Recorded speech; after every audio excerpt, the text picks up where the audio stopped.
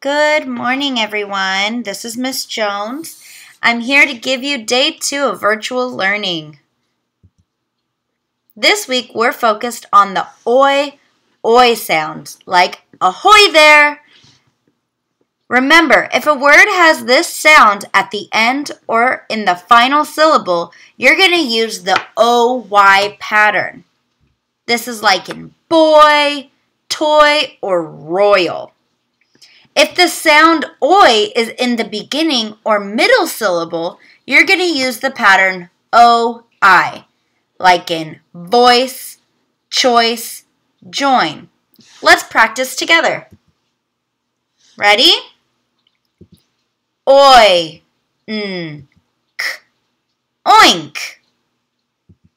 Sp, oi, spoil. B, oi, boy.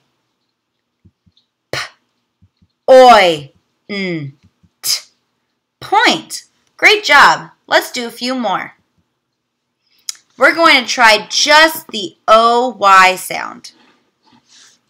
K, ooh, k, oi, koi. P, oi, ploy. J, oi, joy. Now let's practice the oi sound using the pattern OI. Oi, st, moist. B, oi, boil. J, oi, join. Now I want you to set a timer and see if you can read all these words in 1 minute. I'll give you some time. You can pause this and try on your own.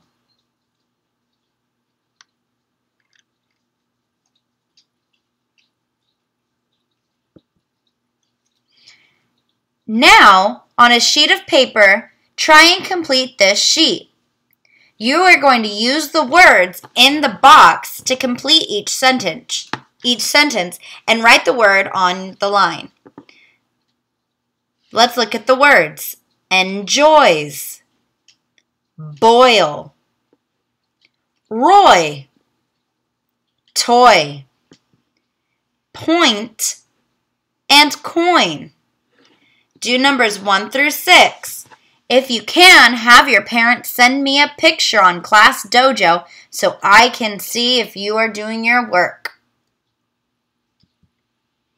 Here's our high-frequency words, or those words we have to practice. Our words are above, as in, I see the stars above me.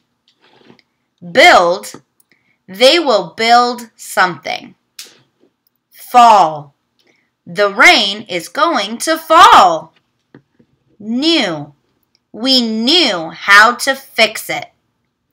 Money, I save my money in a bank. Toward, oh no, they are walking toward the bus. Practice reading, writing, and using those words in a sentence with a partner at home.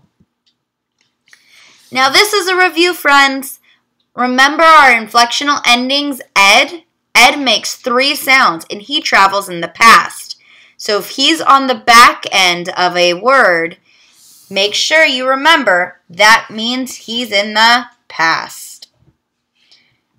An action word with the ending ing means that action's happening right now. Let's practice together. Our first word is jumping. We're going to circle the root word and underline the ending that we added. In jumping, my root word is jump. And the ending that we added is ing.